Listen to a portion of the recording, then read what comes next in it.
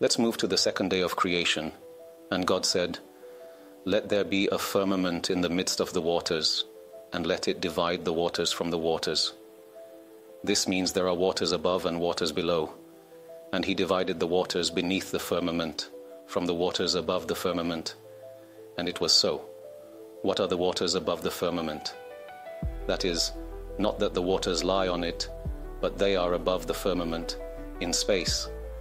And these waters, say the sages in the Midrash, were like glaciers for 2,000 years, meaning frozen, ice, suspended by the command of God, that they would remain there above.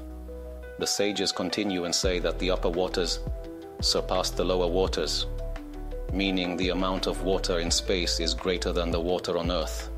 2/3 of the world is water, huge amounts in oceans, but the waters in space are much more. In the Cambridge Astronomy Handbook, it is told that on the morning of June 30th, 1908, just over 100 years ago, a tremendous explosion occurred in central Siberia.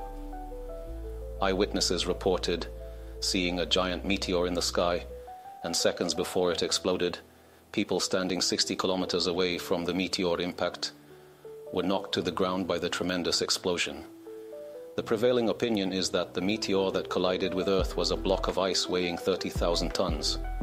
As a result, energy was released equal to the power of a 12 megaton nuclear bomb. Had this block of ice fallen on London or New York, instead of in an uninhabited area in Siberia, the results would have been catastrophic.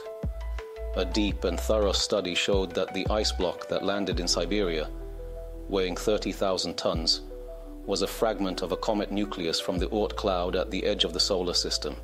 In this region alone, there are about 1 trillion comets. If all of these comets were to melt, they would fill the ocean basins with more than 1,000 Earths.